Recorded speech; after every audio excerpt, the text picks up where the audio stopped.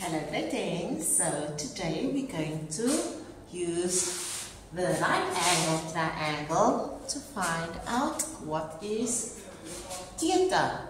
Right? So theta is an angle. We're going to use the trigonometric ratios. We have two sides. Remember I said it's either two sides and an unknown angle or an angle with one side to figure out what is the other side. But there's always three stuff involved, right? In this case, we have two sides, which is 100. And the reason I know this is 100 is because of the side is between my 90-degree angle and my angle, my theta. So this is adjacent. This one is going to be then the opposite. So I'm going to work with adjacent and the opposite. So step one is I need to figure out which ratio to use. Is it going to be sin theta, which is opposite over the hypotenuse, cos theta, which is adjacent over the hypotenuse, or is it going to be tan theta, which is opposite over the adjacent? So do I have opposite? Yes, but I don't have the hypotenuse, you see? Is it going to have adjacent? Yes, but I don't have the hypotenuse, so that one is out. Do I have opposite? Yes. And do I have adjacent? Yes. So I'm going to use tan theta. Just wipe this off quickly.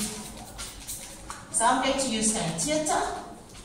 And I'm going to substitute tan theta. So tan theta is equal to my opposite over the adjacent. And my opposite is 50. And my adjacent is 100. Right? So step one is you choose your correct ratio. Step two is you substitute. So up and then now I want to make the angle the subject of the equation, which means I'm going to press shift first. And I place this in my calculator. So shift tan, and then my fraction is going to be 50 over 100, and then I'm going to close my bracket. Sorry. And it's going to give me equal to 26.556, which means theta is going to, if I round it off, is going to be 27 degrees.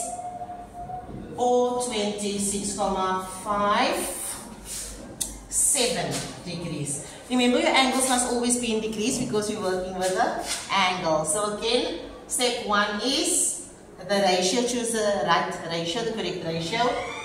Then you substitute. Then you press shift with a fraction, and then your final answer is your angle.